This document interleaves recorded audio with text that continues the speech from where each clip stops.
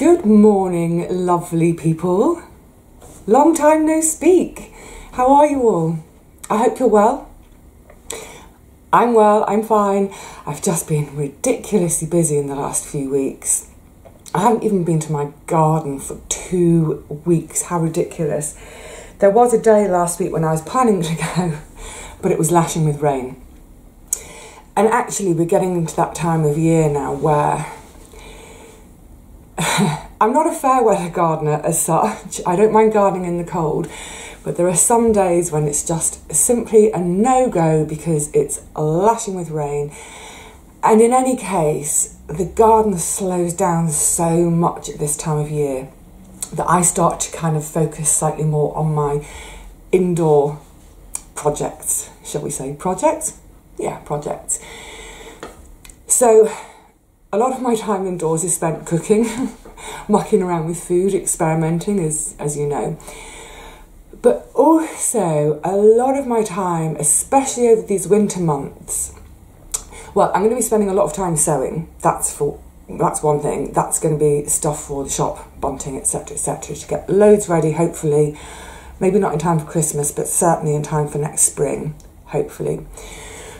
But so much of what I do indoors revolves around trying to live a plastic-free life as much as possible. Okay, so you guys know that I'm always banging on about plastic, especially when I'm pulling it out of the soil in my garden. It's so frustrating. I think what's been interesting this year, I've certainly noticed, is that the whole issue of our disposal of plastic, making too much plastic in the first place, and our disposal of it has become really quite a mainstream topic.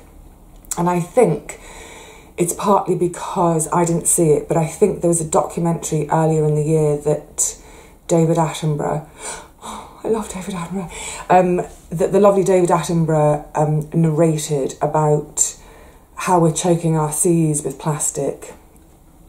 I think by now most of us have seen images of sea turtles and, you know, all sorts of sea creatures wrapped up in plastic, and seabirds that are swallowing or consuming so much plastic they're starving to death, and it's all hideous. And I don't want to focus on the hideous stuff because I think, like I said, I think most of us by now hopefully have seen those sorts of images, and gradually I hope as a species, us human beings will start to realise that we have to do something about it. So personally, I've always tried to be a mindful consumer, shall we say. I don't think I've ever been a massive consumer of plastic stuff, but about I think it's actually coming up for 5 years ago, I made a New Year's resolution. Now, normally I don't stick to my New Year's resolutions, but this one I did. I decided to see if I could go completely plastic free. It's not been possible for me. So for instance, I'm looking at you guys right now through the lens of a camera, the case of which is made from plastic. But having said that, there are loads and loads of ways that we can all make small changes, gradual changes to really improve the situation. Now, I'm not saying that plastic is inherently evil. You know, it doesn't have a mind of its own. It's not out to get us all. So I'm not suggesting that you go through your whole home right now, grab everything that's plastic and throw it away, because in a way that defeats the sort of the exercise even more. The point with plastic is we should try to use it and use it, and that we already have, we should just keep trying to use it for as long as we can before we throw it away. And one of the issues with plastic is, generally speaking, it's used for throwaway products. It just, to me, it doesn't make sense that we're using this precious, finite resource at great expense to make something to throw away. It just doesn't make sense to me. So like I said, there's all sorts of little changes you can make, and I'm going to show you a couple today that I hope you're going to really enjoy and embrace.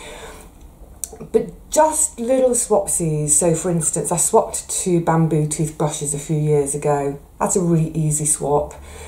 Packed lunches, taking a packed lunch to work can make a huge difference. If you think of all the packaging that's around takeaway, lunchtime type food, that's masses and masses of packaging. Even though a lot of companies are trying to reduce it, it's still masses of plastic. A plastic fork to eat a salad with, that just doesn't make sense to me.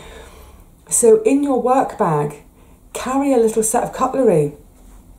Carry a napkin, a cloth napkin, so that we're not having takeaway paper napkins, which you dab your lips with and then throw away. Again, that's crazy to me. How many resources were used to make that paper napkin, which you've dabbed your lips with twice and then thrown away? So yeah, pack lunch for work, carry your own napkin, carry your own cutlery, reusable coffee cups. Why is anybody still using a disposable coffee cup? I'm not going to tell you about it now. You can do your own research. But coffee cups are not recyclable. There we go, said it. You can check out all of that online if you don't trust me. Anyway, so rather than being doomy and gloomy about what we can't do, let's be positive about what we can do. So today, I'm going to share with you 2 of the little things I do to reduce my use of plastic. There's all sorts, but these 2 are really, really, really super duper simple. Excuse me one moment, someone's knocking at my door. I'm back. That was my lovely downstairs neighbour. We've had so much rain in the last 48 hours. We've actually had some more damage to the building. It's just another worry. So yeah, we were just strategizing about how we can deal with it. Anyway, as I was saying, 2 really simple things today. 1, beeswax food wraps. Yay! And the other thing is an origami bin liner. So with both of these things, I'm using basically scraps, someone else's rubbish, etc., to substitute something that would normally be plastic with something that's not. So let's start with the beeswax wraps. You're going to need some scraps of cotton. It needs to be cotton material because they're going to go in the oven at quite a high temperature. So any old scraps. I'm sure loads of us have odd bits of fat quarters sitting around that we haven't used, scraps left over from other projects. You could think about if finding material from a charity shop, not necessarily as material, but maybe a skirt from a charity shop, especially if it's quite a full pleated skirt, there'll be loads of fabric in it. Although having said that, my local charity shops have all gone really expensive, so you'd probably be better off just buying a yard of fabric, metre, sorry. So yes, some cotton fabric, some beeswax. Either you can buy it as a solid little block and you can grate as much as you need, or you can buy it ready beaded. So the stuff I use is ready beaded purely because when I started doing all my own bits, I bought a massive sack of the stuff. It was really economical to buy a massive sack of it, but it did come in a plastic bag. So once that's all used up, I will revert to using solid blocks, which I can hopefully buy just wrapped in paper. So yes, cotton, beeswax and an oven, and that's it. Yay! So this is great to do with the kids or grandchildren as well. Bit of supervision because scissors, oven, what have you. Essentially, you can make your wrap as big as your oven will take. So measure your biggest roasting dish or baking sheet, whatever you've got that you're going to use, and cut your cloth to fit. So I'm going to do, my oven's really quite small, so I'm restricted. So I'm going to do this one, which is about 25 by 30 something centimetres. Now you can either use pinking shears to cut the edge. Where are my pinking shears? I'll show you that in a second. Or you could just do a simple zigzag stitch along the edge just to stop it from fraying. Or you can do like I'm going to do in a second. Can you see? It's not a fancy hem, it's just turned once, and then I'll do a zigzag over the whole lot. The reason I'm going to do that is it makes sense to me to make something to last as long as possible so that it doesn't fray, wear out, whatever it is. I want this to be used over and over and over again. So I'm going to do a square one. I like the square ones for folding up and around sandwiches. I'll show you all this once they're actually made. And I'm also going to do a little round one today to show you, because I'll use the pinking shears for that, so I'll show you those. And the little round ones are super useful, just literally for leftovers in the fridge. You can wrap it around a bowl, whatever. And again, in terms of size, you're only restricted by the size of your oven. So let's get stuck in and make some beeswax food wraps. So for my round one, I'm going to quite simply trace around this side plate, which I know, because I've used it to sit on top of a bowl, I know that this plentifully covers the size of bowl that I put leftovers into the fridge. I use the pinking shears when I make round ones just because it's so much easier than hemming a round one. Now, not everybody's going to have a pair of pinking shears to hand. If you don't, perhaps if you've got friends who sew, you may find that they have them. They're really, really handy. So yeah, just speak kindly to your friends and see if you can borrow a pair. And all they do, if you've not used pinking shears before, is it gives you this sort of, it cuts out little triangles as we go around. I didn't know how to describe it then. I've lost my words today.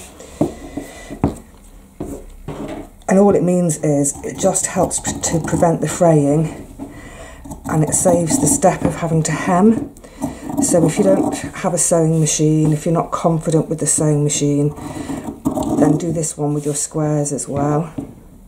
And perhaps if you're doing it with younger children who haven't learnt to use a sewing machine yet, this might be a useful one for them to do too.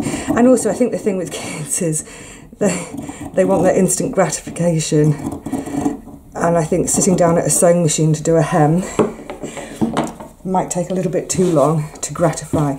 Can you see the sort of spiky edges? It's not very clear on camera, is it? But can you see now? It just will stop the edge from fraying. Okay, so that's a little round one cut out and ready.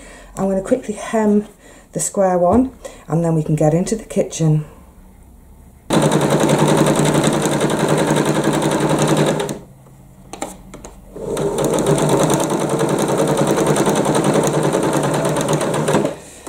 So, nothing fancy, just a quick little zigzag. I don't even think the material is properly square, but I don't care about that for me. However, I'd say if you're making these as gifts, and what a lovely gift that would be, just make sure you square up your material and be a little bit neater and take more time than I have. But like I say, this is just for me, don't care, I want to get it in the oven. First things first, preheat your oven to 200 degrees centigrade. Sorry, I don't know what that is in Fahrenheit or gas mark. I'm not even going to speculate. Yeah, so pop the oven on to 200. I can get 2 baking trays in my oven at a time, which isn't much, but it will do. And the other thing to say, obviously heating the oven just to do these seems a bit wasteful. So I've got a nut roast to go in as soon as these have been done. I've lined my roasting pans with parchment paper just to protect the pans a bit. You don't need to. However, what I will say is when the parchment paper comes out, that's also slightly waxed, so you can use the paper as a waxed paper to also be wrapping up your sarnies and what have you in. Okay, so time for the beeswax. Yum, yum, yum. For my little circle, I'm not going to need much more than a sort of dessert spoonful of the wax beads. Try to spread them out evenly, as evenly as you can. It's okay, it's not rocket science, and we will be, whoopsie, getting out a paintbrush later to spread them further. That will do for that one.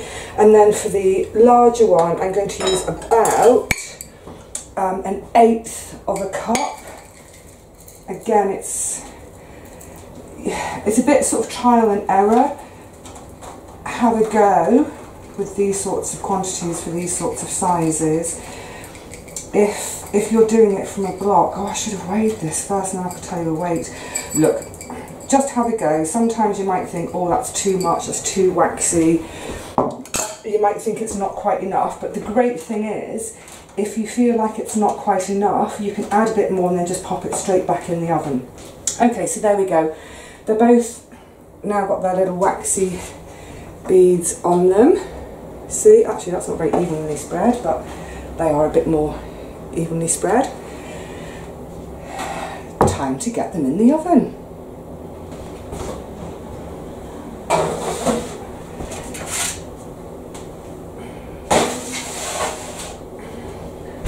They're literally going to take about 1.5 to 2 minutes. Obviously, if you've got a glass door, you can look through it to see when they're done. Try to contain your excitement. Just while they're in there, it's time to go and fetch out your next bit of kit. For me, it's one of these pastry brushes. Now, this is silicone and plastic. Ooh. However, I picked this up secondhand in a charity shop, and it's perfect for the job. You could use a paintbrush, oh, pretty much any type of brush, because when it comes out, we're going to give it all a little bit of a brush to make sure everything's evenly coated. See you back here in 1 minute. Oh, how'd you come? And your friend. Got you there for a second. Oh, it's hot. Okay, so once it come out, I don't know if it'll pick up on here, but in the corners, it's slightly less.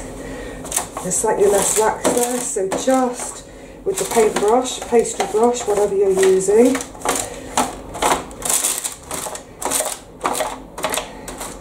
give it a scrunch around.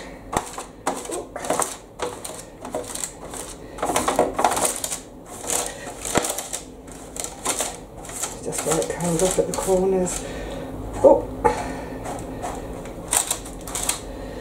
And then whip it out of your tray. Now, if you really have the space and you're really clever at home, you could rig up a sort of little washing line for it. I don't have the space for that, so literally all I do is I waft it for a moment. It'll soon cool, and actually even as I waft it, I can feel it start to stiffen. Brilliant. That one's almost done. Just going to rest it back there a second, quickly brush this one over while it's still, oh, nervous to boat with that one, that's okay because it was pretty much covered. And my little circular one. Wafty, wafty, waft. Lovely jobs.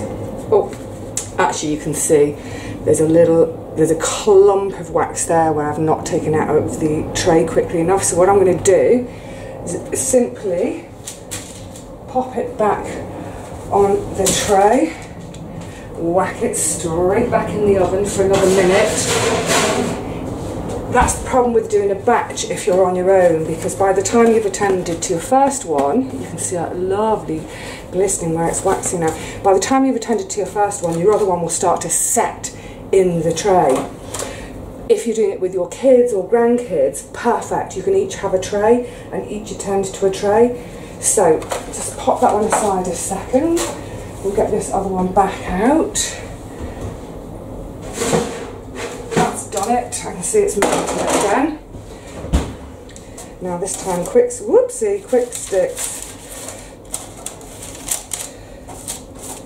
Get it brushed out.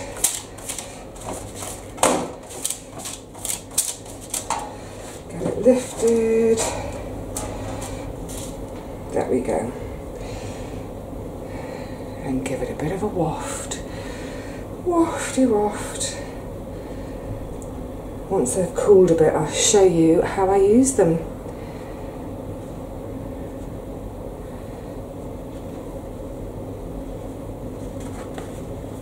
There. Lovely. Right. Let's have a play with them. So here we've got our lovely bits of waxed cloth. So for example, if I was putting some leftovers in the fridge, pop my cloth on the top, and here's the beauty of it. The warmth from my hands will just very, very slightly melt the wax. Not exactly melt it, but it just makes it a little bit pliable. Just around a couple of times, and there we go. That's my leftovers, nicely contained. I don't know if you can get an idea from that. It's good and tight and contained, and that can go straight in the fridge, or if it's something I don't want to go in the fridge but leave out, that's great as well. Flies can't get in, yucky stuff can't get in. Then once I've decided that it's time to eat my leftovers, take off my wax wrap. There we go, comes off super duper easy. You don't need to do anything with it. You could, if you want to, press it a little, flatten it out again. With the inside edge that's been in contact, or not even necessarily contact with the food, but just very slightly warm, soapy water, give it a wipe down. Obviously you don't want your water too hot because it will melt the wax. And then for storing, either store them all flat in your cupboard, or you could roll it, store them rolled up, however you want. So great as a food cover for my bowl. With the larger square ones, again, covering a larger bowl, obviously, but what I like these for is for packed lunches. So pop my bit of lunch in the middle, give it a couple of folds, and then again, just the warmth of my hands is going to create that sort of crease to hold. Fold it up, fold it up. In fact, you know, there you go. You can do it that way first of all. You've made your pocket, pop whatever it is in. This isn't quite big enough for lots of sarnies. It would certainly be big enough for a filled bagel. Yum, yum, yum, yum, yum. And it will pretty much hold itself closed. If you're worried about, you know, using it to cart food around, for instance, like for a picnic or for your packed lunch for work, dead simple. Just tie a ribbon around it or a piece of string. You could, if you wanted to, if you're being really fancy pants, before you wax it, you could actually stitch a button onto here and a button onto here, and then once you've folded it, you can always just go juke, juke, juke, figure of 8 with a piece of string to hold it closed. I don't bother because I don't have any spare buttons hanging around, and I find just a piece of string or a ribbon keeps everything perfectly safe and happy in there. And again, end of the day, once you've finished using it, hands, warmth of hands to flatten it, give it a nice wipe on the inside with some warm soapy water, and again, store it. You could roll it up. Actually, just thinking about it and thinking what I was saying about cutlery, another really simple and nice use for them would be, you could even make a half size so you can get 2 in your pan at the same time, is to make a little wrap to go around the heads of your cutlery.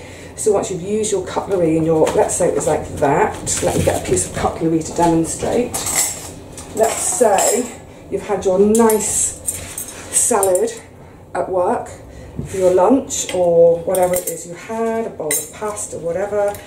You could, oh actually maybe do it that way, there we go, just dirty cutlery, even if you've given it a bit of a wash. There we go. Pop that in your bag, nothing else is going to get mucky in your bag. No plastic, yay! So I hope you find that useful. I hope you guys will give it a go. Honestly, you've seen it's so simple. Get the kids involved. Scraps, brilliant, fantastic. Now, let's go and do some origami to make a bin liner. Hurrah for a bit of origami. Now, again, this one could not be more simple, but I'm going to try to make it really clear. I first saw this being demonstrated by a 6-year-old kid in Canada. So if a 6-year-old can do it, so can all of us. I mean, I do it. Okay, so you want broadsheet newspaper, about 3 or 4 sheets. You can use a red top, but you're going to end up with a much tinier bin, as it were.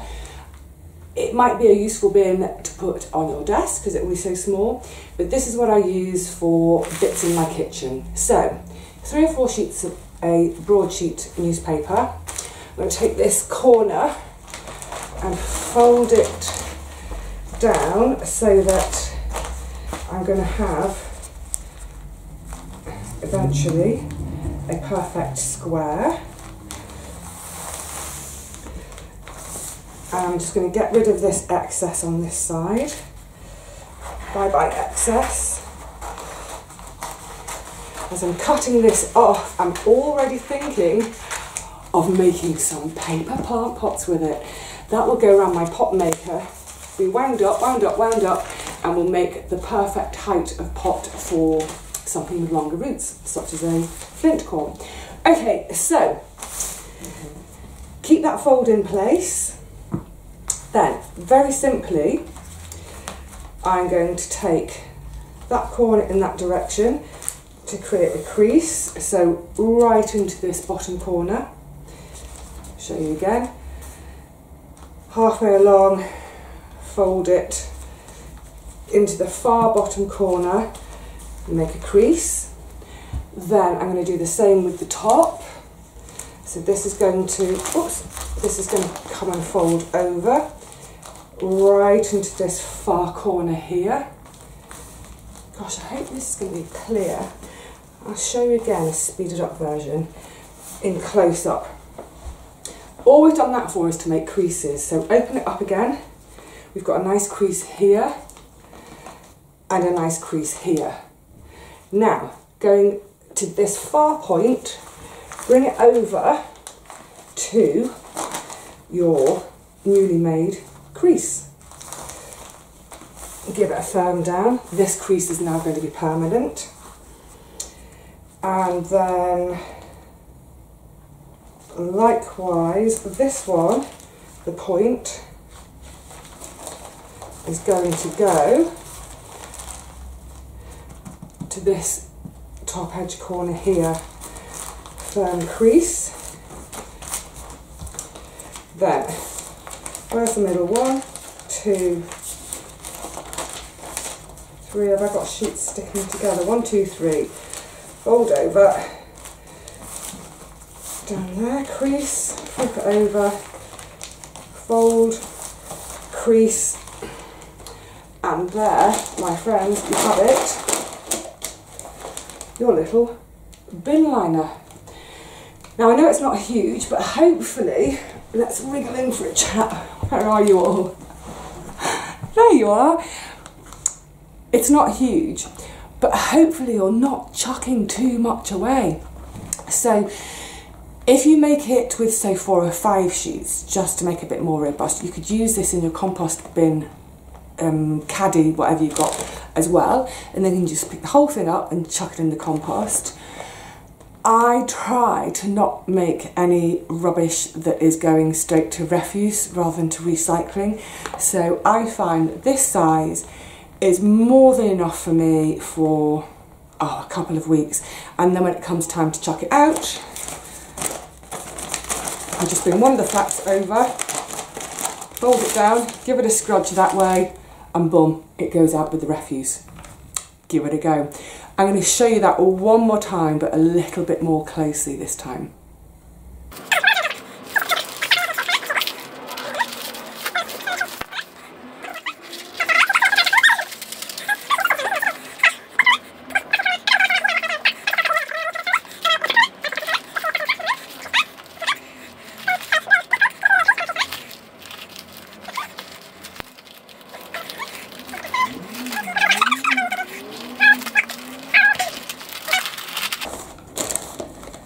There you have it, a little dustbin liner. I wonder if I could work out how to do origami to make it actually flat on the bottom and stand. Like I say, if you do it with one of the red tops, it'll be a much smaller bin. But like I say, it might be the kind of thing that would be useful to have on the desk. So as you're, you know, chucking out scraps of paper, whatever, you could chuck it straight into your little desk bin, and then the whole lot could just go straight into recycling or into the compost bin. I really hope you found those two things useful and fun. Have a go. These are things which cost pennies. I mean, the newspaper costs nothing. Just go and cadge a newspaper from your friends who do take newspapers. The only cost today really has been that little bit of beeswax. All the fabric, it's all offcuts, it's all stuff that was kind of looking for a new home anyway, so yeah. And I think, for me, one of the joys of doing these things is it sort of reminds me of being a child in a way. It's that kind of rainy day project. Remember, eons and eons ago, before the advent of computer games and social media, when on a rainy afternoon, mums and dads up and down the land were desperately trying to think of things for their kids to do. But it's great, it brings out the child in me.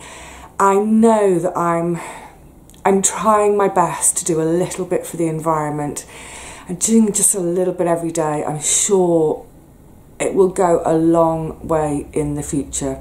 So, have a go.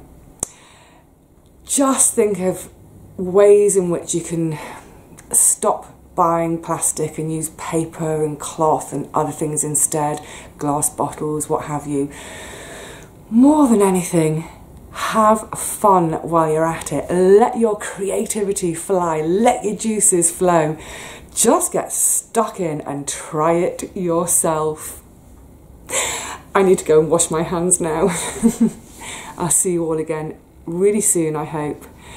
So in the meantime, take care of yourselves.